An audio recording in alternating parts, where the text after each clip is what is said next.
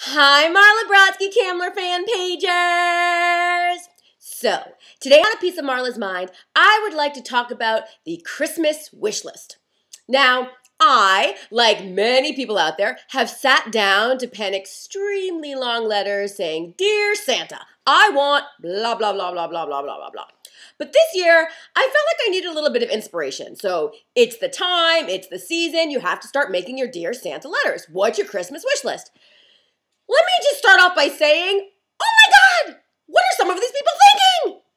For example, I decided to look at the Neiman Marcus catalog, the Christmas wish list catalog, and let me tell you something. I do not know who these people are marketing for. I am a Neiman Marcus customer, and by no means would I ever request his and her matching dancing fountains for $1 million each, or a Ferrari. Who sits down and writes, "Dear Santa, I want a Ferrari"? Not this guy. Not this guy right here. Another thing that is like crazy bananas. Who in their right mind needs a $2.5 million bra? Come on, Victoria's Secrets. Are you crazy? Isn't that just going to end up strewn across some chandelier in a minute anyway?